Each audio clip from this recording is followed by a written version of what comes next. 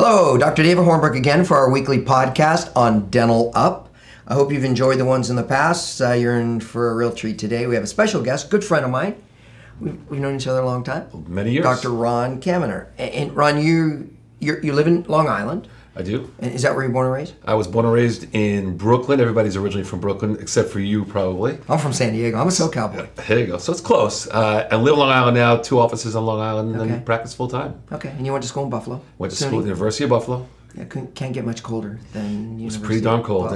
We lost some snow days, but good school. Still a good school. Well, I appreciate you made it out here. We're in Irvine, as most of you know, and it's absolutely beautiful weather today. We had a heat wave last week. It actually got into the high 90s, which we hardly ever get.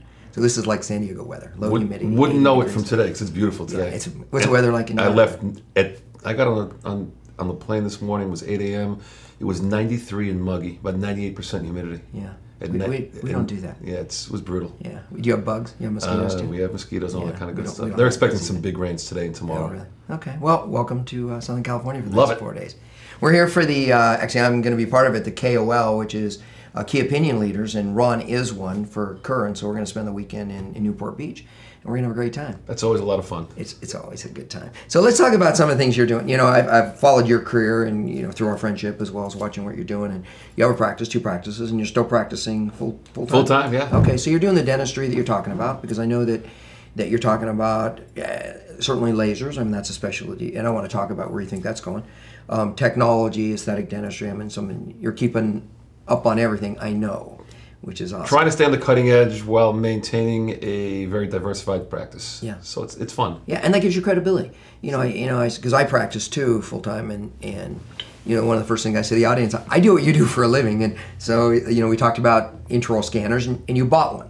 People aren't throwing stuff at you, and No you make question. an opinion. You got to make a decision when you're going to get into technology, when you use a new lab, what decisions you make, right? And so you can totally relate to your audience, the people that are listening to. No question. You know what? And I tell them that. I'm sure you do too. And I tell them that when I'm out there, and I say, I do what you do every single day when I'm not out here speaking to you. So if you ask me what happens on the distal of 31 when I'm working with my laser, I can answer it because I do it day in and day out.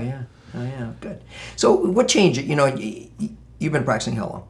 23 years. Okay, so similar about what I've been practicing. So the changes we've seen has been astronomical in the last 3 or 4 years. It's crazy. And we talked earlier at Keating, we're very digital and CAD/CAM oriented, and so he was asking about digital cameras and modelless, and you said you're doing a lot of modelless. Yeah, most of my single units today are modelless. We're scanning with the Trios 3-shape scanner, which I think anyone would say today is the Jaguar of scanners. And get really accurate, getting really, really nice results. Of course, it's dependent on your design, so to speak, Okay. but it makes getting the idea of getting crown in a box is something that a lot of people have to start getting used to because that's the way it's going. Oh yeah, and I think you asked earlier as we walked through the model room and we see all these models, and it's like, really, people are using models, and I always say it's because of people. It's because of dentists. The dentists that like to do this, on, off, or they want to look at their preps. Right, and that's the only reason we really need models, especially with single units. You know what, and that's an interesting point. So here's something that I've started talking about a little bit, and I think is really interesting. I believe that scanners are going to make dentists better practitioners, and here's my philosophy. When you look at something up on a 20-something inch monitor, and you're seeing your prep, and you don't like that finish line, well, you can go back and you do it. There's a very different mental philosophy and a mental understanding that the dentists go through when they look at the negative, look at the impression, and they're like, the lab will figure it out. Oh, yeah. So I think that what the labs are going to find that our digital scans, the preps are going to be way better than what they've gotten impressions throughout the years. It's curious to see what happens. Well, we see that now. Okay. Right, because and we've done this as practitioners. You look in the impression and say that looks great, and then lab calls you 5 days later and says, I can't see anything. Correct. And then we wonder, how did the lab screw that up? Right, but it's us that screwed it up. And I think many labs will even say that somewhere around 50+% of their impressions have some imperfection in it. So I think the scan's going to totally change that now, and it's going to be very interesting to see. Yeah, and you made a good point. You said in your program you show a slide of the lab technician of 20 years ago, which would have been the German technician with the loops, applying porcelain, and today it's the young guy with the headphones on who's designing crowns. And once he's taught design and does it well, the computer does the rest of it for you, and the mill does everything else. Yeah, that's right. Especially with the libraries, they can pull that in. And if they're artistic at all, I always tell people that, young men and women come in here and say, I'm looking for a job, and we say, do you know anything about ceramics or dentistry or porcelain? No, nothing. Shoot. Do you play Xbox? Are you kidding? I'm level 400 on Call of Duty. You're hired. You're hired. That's it. Done. You're in our CAD CAM department. That's no question. So digital impression. I'm so with you. I purchased a different digital impression scanner because I couldn't afford the Trios. But I totally agree with you on that, and it's exciting. It is, and that playing field is going to change dramatically too. It's expected by the end of the year that 2 new companies are going to be heading into the U.S. market. Dental Wings and Canary, which should be 2 low-priced or moderately priced dental scanners. I saw them in Europe at the IDS dental show, and small cameras, really, really quick. It's going to change. This is where it's going. And I swore 5 years ago I'd never scan, and now I say to myself, I wish I would have scanned 5 years earlier. But so it's pretty interesting. Oh yeah, it is. It is very cool. And I think the people that haven't embraced that, they don't really know what they're missing because they're looking at the Cerac of 10 years ago that was big, bulky, not very accurate, time-consuming, lots of powder, and it's exciting. Absolutely. No question. Yeah. So let's talk about lasers because I know you're a huge laser advocate, both hard and soft tissue. Yeah, it's been my baby for 20-something years, since dental school actually. Oh, really? So tell us about that journey. So this is an interesting story. Very few people know this, so I'm going to put this on the podcast. Uh-oh. When I was in dental school, a sophomore dental student, I was taking Technique Lab, Crown and Bridge Technique Lab at the University of Buffalo, and you needed X number of points in your practicals in order to pass. And I got into a tiff with one of the Crown and Bridge instructors. And he just had a bug for me the whole year. And the rule at the University of Buffalo was that if you flunked Technique Crown and Bridge Lab, you had to repeat the entire year no matter what your grades were. Really? Interesting. Well, 9 practicals later, I'm like, fine, but I could have not done well on the final practical.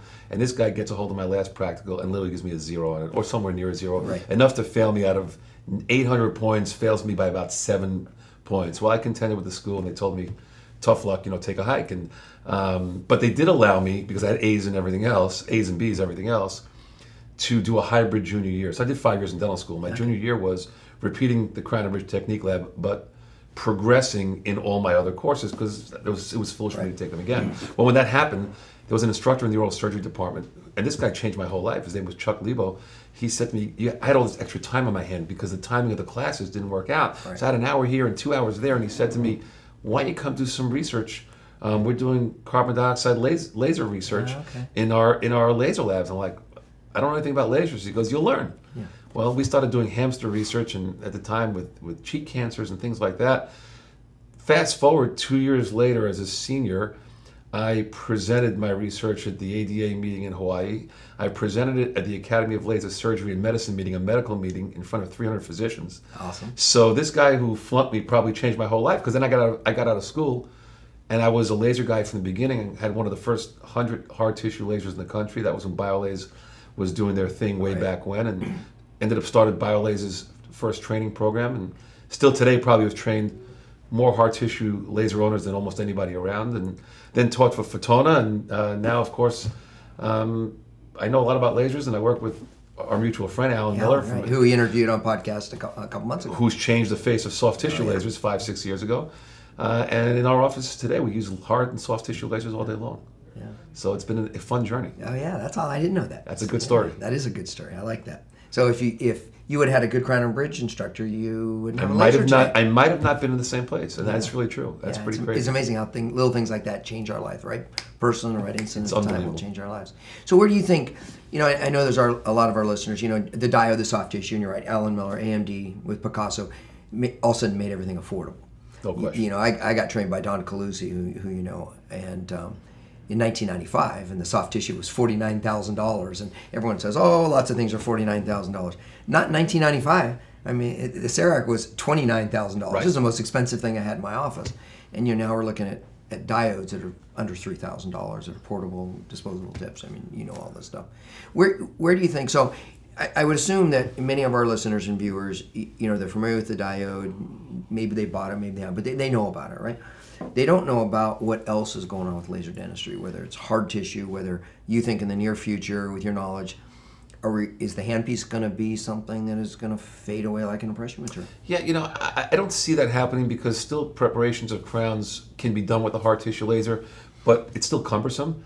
But I think what we're seeing is the hard tissue laser was always this big box. Right. Now they're getting smaller and smaller. I expect by the end of the year, a company or two to bring out a hard tissue laser that should be very low profile, probably less costly than what's out there today.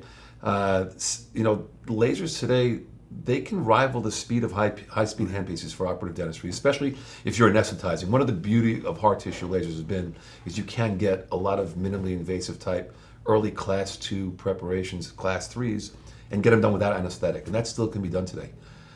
So they've really advanced dramatically, and a lot of people have poo-pooed them and say, well, they don't work. And I'm sure like anything else, whether it's soft tissue or hard tissue, it's all about training. You have to, you don't buy an airplane and then don't learn how to fly it. Right. But once you're trained on these things, Fotona's done a great job right now with their hard tissue laser. And that's the lightwalker? That's the lightwalker. Okay. And they have some unbelievable adjunctive techniques now, doing a procedure called snore laser, where they're treating the soft palate with really? pulses of laser tissue to shrink the palate to minimize or eliminate snoring.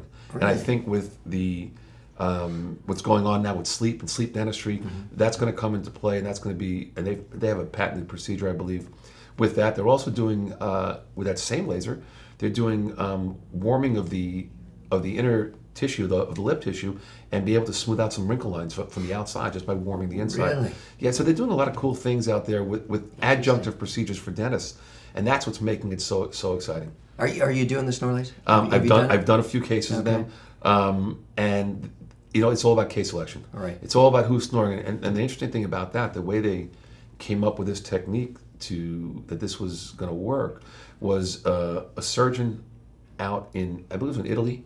He started using the same lightwalker laser in medicine for vaginoplasties, and what he found was shrinking vaginal tissue substantially. Vaginal tissue, oral tissue, very, very similar, and they said, okay, if we do this, why can't we try it in the mouth? Right. And literally, they started trying it in the mouth, and they saw these dramatic results where airways were being opened up. So usually 3 sessions, about 20 minutes each, 30 minutes each, and most patients report a 60 to 90% improvement after the second session. Wow. So it's pretty wild. There's some cool things going on besides hard tissue, but hard tissue is still bread and butter for most people, and lasers do work well for that. Oh, good. So, where do you think we're going to be in 2 or let's say 5 years? I have a VersaWave, which Hoya's out of the dental business, Right. and you look at these lasers, they're still $65,000 to $100,000 for hard tissue, and they're big, and they're still question. the way they are now. Whether it be the I Plus now, is that Water Laser's new one? Water Laser's new and correct. Okay. I Plus, and Soleil's got a hard tissue cutting CO2 that they're selling with training for about 115 grand. And then the Lightwalkers. And the Lightwalkers, which are selling at about 70 or so. 70, okay. And you know what? But at least with the Lightwalker, they've been able to justify enough treatment procedures other than hard tissue that maybe it can be justified, especially in a group practice. I think in a group practice, it's almost a no-brainer because there's so many people can do different things in a group practice. What I do see coming is low-profile hard tissue lasers. Maybe by year's end, a laser that's less than $40,000, possibly, and ultimately a box that you can press multiple buttons to get different wavelengths. So right now you have, you might have an erbium and an ND YAG in one, but ultimately you're going to have an erbium ND diode and a CO2 in one, and just pressing the laser source emitting out of one handpiece. I believe that's going to be not too far down the road. And you're right, and that would make it all of a sudden affordable. If I can do it with different procedures, or if you had a surgeon down the hallway even, right? No question. Somehow you can make this affordable. Well, that's awesome. So lasers, digital scanners. Caries detection devices. Yeah, let's talk about that. Caries detection devices are really starting to turn the corner a little bit. So if you look back, let's say 10 years ago, and you thought of what are the 3 big pieces of technology that affect people's practice, you'd probably have to say CEREC, right? You might say Diagnodent, because that was that was the bare bone type thing.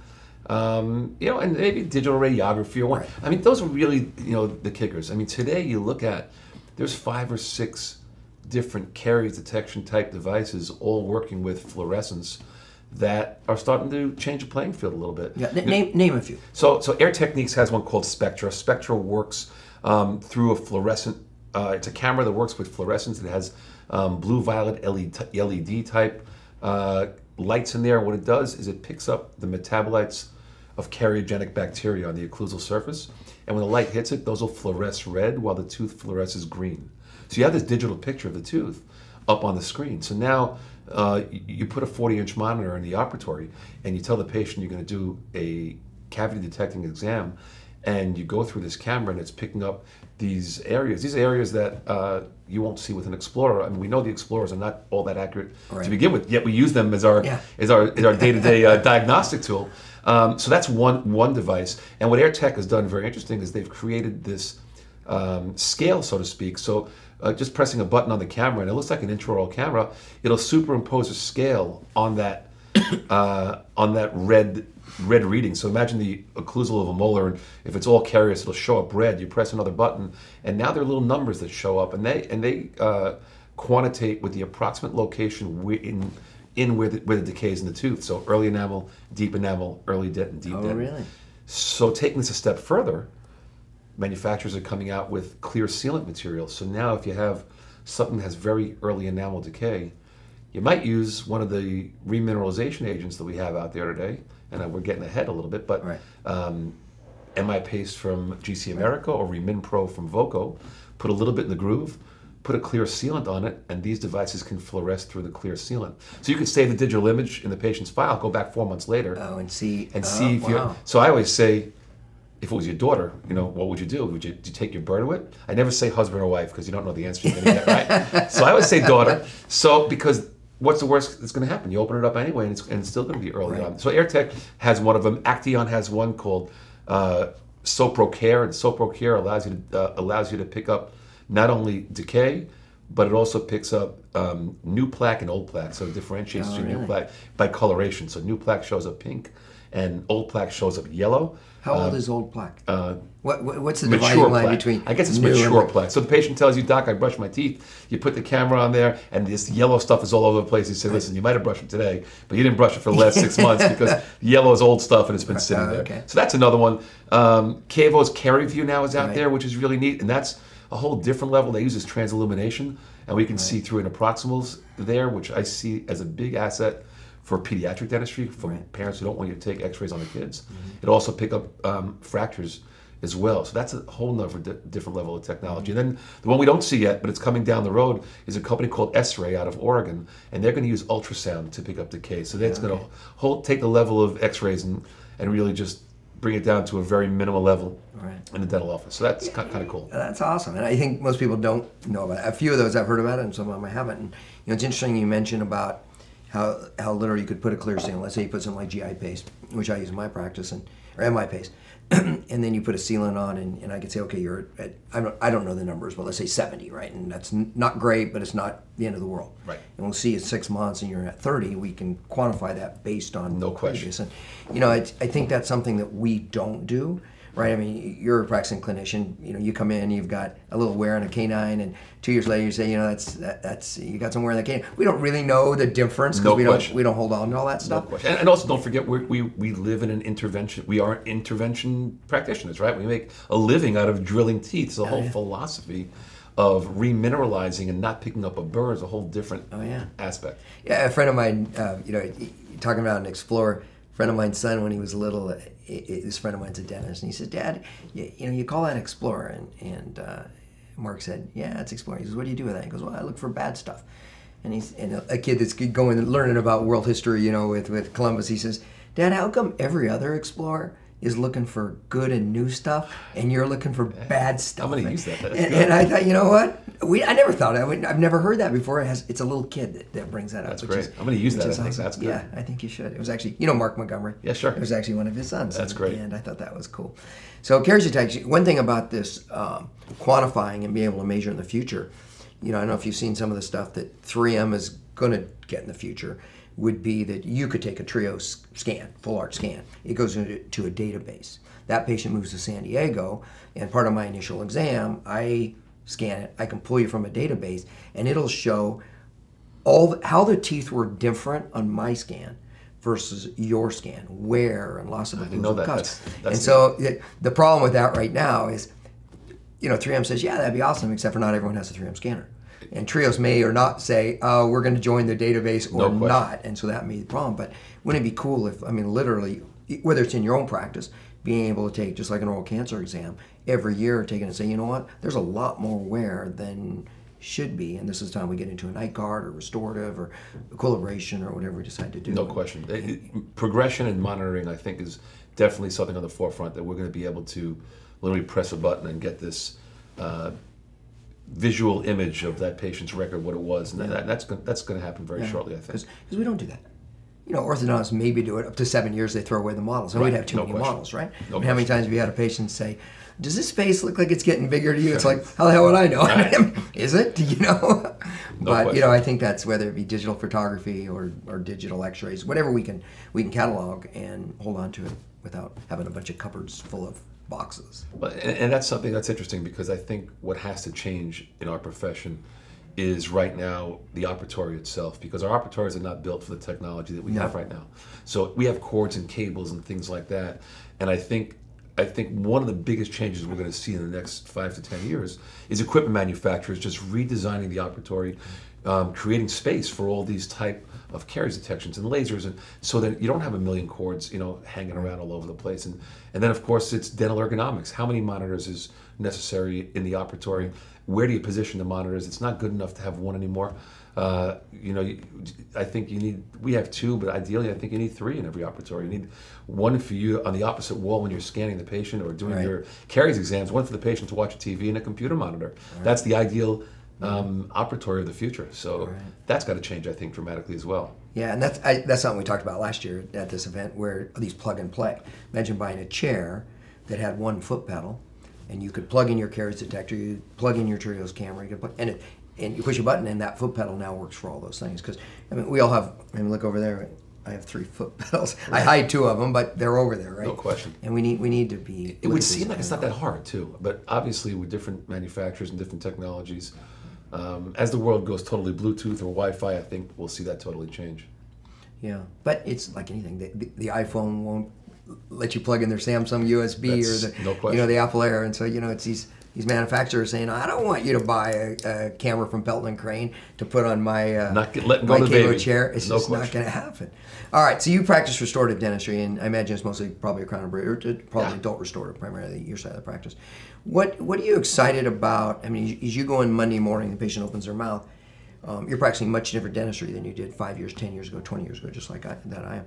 What motivates and excites you about what you can offer your patients today that you didn't in the past? I think, part of it is that always having a philosophy of being minimally invasive. I think that I'm changing the way I prepare teeth, even for operative dentistry. We're doing tunnel preps are getting sexy again, and slot preps are getting sexy again. As the new and sexy is good. Yeah, sexy is great. And as the new restorative materials are out there now, with the so-called bioactive materials that are starting to shed some minerals onto the teeth and be able to remineralize or remineralize adjacent teeth, tunnel preps are going to work. So instead of opening up a large, if it's large, it's large, but if it's an incipient class 2, we're not dropping boxes so quickly anymore. We're doing a tunnel and restoring it with a bioactive flowable composite, like Activa from Pulp Dent, which is a glass ionomer, or Shofu's composite, and in those situations, and seeing phenomenal results. So that's kind of exciting. Being able to keep things real small, I think it bodes patients well for the future, because keeping things small, you're going to preserve and conserve tooth structure, and you think those restorations should last a much longer period of time, and the teeth should stay intact. So that's always a fun thing, I think, to do. Yeah, tooth banking. There you go. That's, and people say, oh, materials are so different. Even if I cut a full coverage crown, patient comes in with an MOD amalgam and broke a mesial buccal cusp off, right? We were all treatment planned to do a crown. Right. Cusp missing, do a crown, right? So even if someone said, well, I did a conservative crown, because now I can use zirconia at 0.5, 10 years from now, it's still going to be a freaking crown when it's cut off. There's no question. And it should be an onlay now, and it'll be an onlay with better materials 10 years from now. Or when there's a little bit of micro leakage, you throw in some bioinert or biomechanical material that'll go in and remineralize it.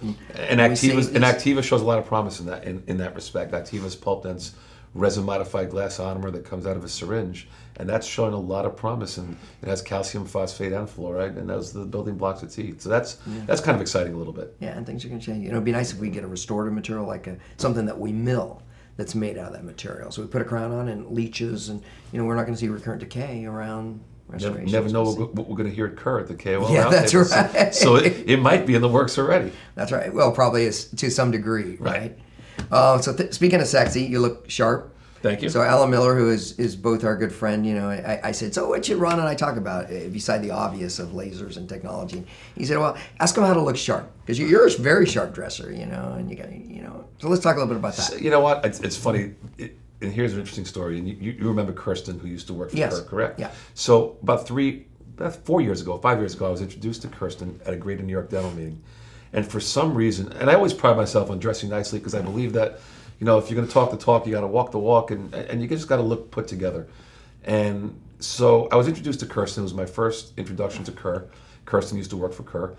And for some reason that day I wore a bow tie. I never wear a bow tie, but I don't know why I put a bow tie on that day, but I did. So I met Kirsten and she said, "Hey, you look really good." I said, "You look sharp." I'm like, "Yeah, you know, I like you know, my clothes and whatever." We went on, had a conversation. That was my first introduction to Kerr. Well, I didn't see Kirsten for about a year later. I was giving a lecture in New York. We were sitting about 10 of us at a dinner table, and Dave Branch, who was running the program at the time, says to me, "Ron, do you know Kirsten from Kerr?" I said, "Yeah, we met before." She goes, "I remember you. You're the guy with the bow tie."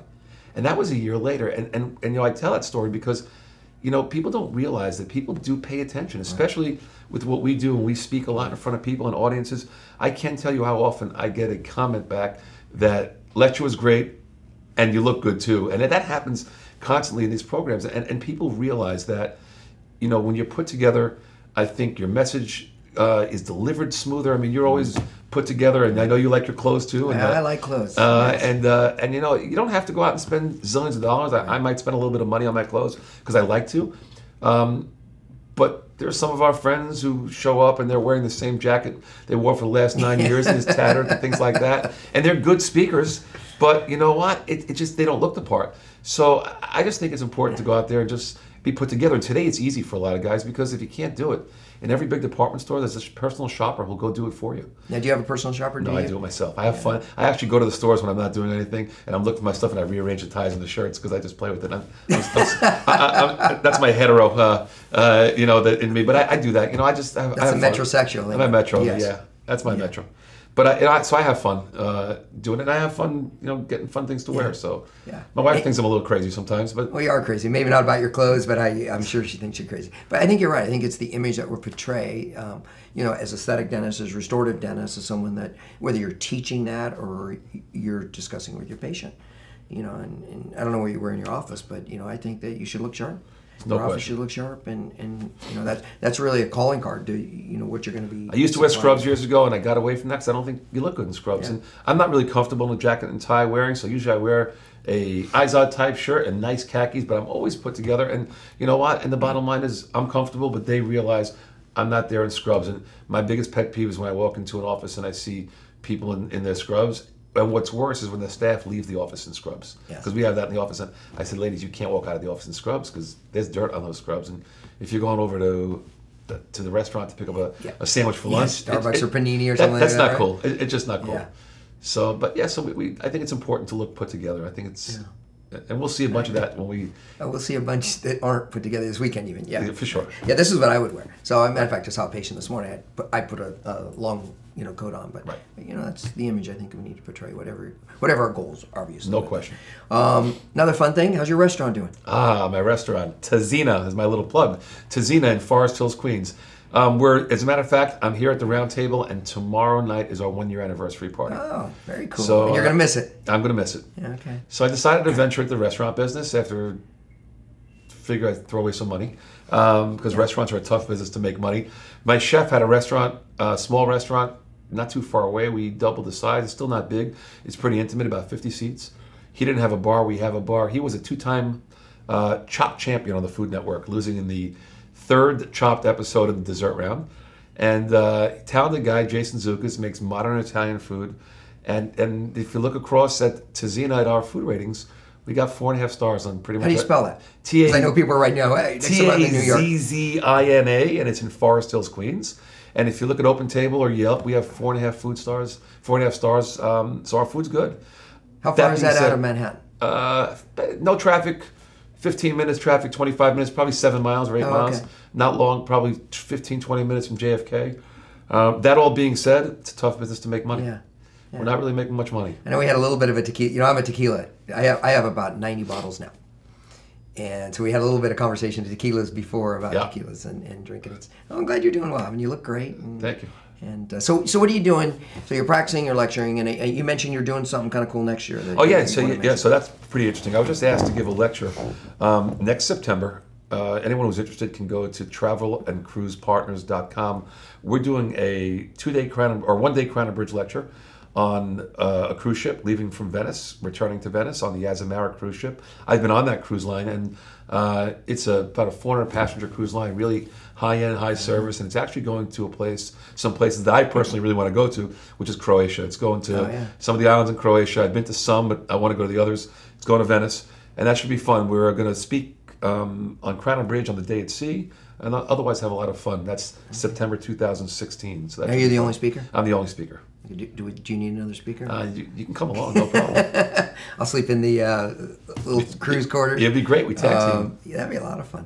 So if people want to get a hold of you, because I know you, how many days a year are you speaking? I probably speak about 20 to 25 times a year. I'm on the road. Okay. So I still have 2 offices, so I got to juggle it, and it's still pretty tough. That's because you make your living doing dentistry. You have to pay for that restaurant somehow, right? There's no question about that. It's not paying for itself right now. If they want to get a hold of me, my website, nylaserdentistry.com. My email is whiter, the word whiter, WHITERTTH, whiterteeth @AOL.com. Okay. And I'm always available for emails. Oh yeah, because I know that a lot of our listeners and viewers, they're thinking, God, he knows all this stuff about all these cool things, and we barely got to touch on all those cool things, and there's all these other subjects we could have talked about, and they'd probably love to see you speak. Well, so great. they'll get a hold of you. Anything else you want to close up with? We call this our treadmill podcast. Treadmill being 30, 35 minutes, or in the city, your commute, right? So, it's been about 35 minutes, so we got to wrap up. But anything else you want to talk? Anything you're excited about? Here's the thing. I think that we're at a great forefront. We're at a great time in dentistry right now. A lot of dentists are stubborn in getting involved in technology, even stubborn in changing the way they do their crown and bridge. I'm sure here at Keating Lab, you guys do a lot more zirconia and EMAX now than ever before, but still some dentists are stuck in their ways. I think it's just important to venture out there and just push the comfort level, whether it's technology or materials. There's a lot of great things that we can do for our patients today, and it's an exciting time to be a dentist, and I'm happy to be part of it. Yeah, it's very cool. It's hard to even envision that we wouldn't be dentists. Like people say, are you going to retire in 10 years? Like, I hope not. Right. I mean, I want to be, because it's just going to get better. It's going to get more fun and exciting. And, you and I that are at least keeping up with technology, that we get to grow and evolve as all these cool things are happening. Talking about PFMs, because we still do a lot of PFMs, because we have doctors that have always done that, right? And they just don't want to change their ways. And I understand that. I accept that, except for you look at, let's take our KDZ Bruxer, which is our monolithic zirconia. We're milling at 0.5 millimeters occlusal, which means you can't do a PFM. That's going to be a PFM with a metal occlusal, right? The accuracy with our seven axis mills, it's as accurate as metal. The porcelain, the zirconium is 10 times stronger than the porcelain that PFM. So, I'm trying to have them justify, it's been around forever. And then, I say, what do you think is the most expensive restoration that comes out of our laboratory? Oh, I don't know, EMAX maybe. No, first is Gold Crown. Right. Second is a PFM. Third is EMAX and Empress. And then way down here, because we're milling all this, is the zirconia. So, you just start looking at, why are we still doing this? And a lot of it doesn't make sense to me. And I think what we've been trying to do as educators, saying, look at this stuff, because it's going to save you money. It's going to provide a better restoration for your patients. Fits better, looks better. There's no question. You know what? And we can. I'll leave it with a little quote. My son's a Division III college wrestler, and one of his coaches, in getting them to really just fine-tune their workouts and get stronger, used to say to them, if nothing changes, nothing changes. And that's really the bottom line. If you don't change what you're doing, you're going to get what you got. And so it's a good time to start changing and shifting over to zirconia and EMAX and modelless crowns and scanning, because that's where we're going. Yeah. here. So thanks for being here. I hope you had as much fun as I did. Had a blast. We could have talked forever. It could have been a marathon run podcast. I hope you enjoyed it as much as I did. Be sure to contact Ron if you have any questions. You got his email address. Maybe all of us will be on the cruise next year coming out of Italy. That'd be a blast. That'd be a lot of fun. Check out our other podcast, Dental Up, all one word, .xyz. We're also doing some very cool things with videos. We just filmed 2, what I call David Talks, like TED Talks, on our whiteboard today. So we're having a lot of fun with it. So I hope you enjoyed it. If you're ever in the Southern California area, if you're in Disneyland, Laguna Beach, Newport, we're about 7 miles from all those. So stop by Keating Dental Arts, and I'd love to host you. Have a great day.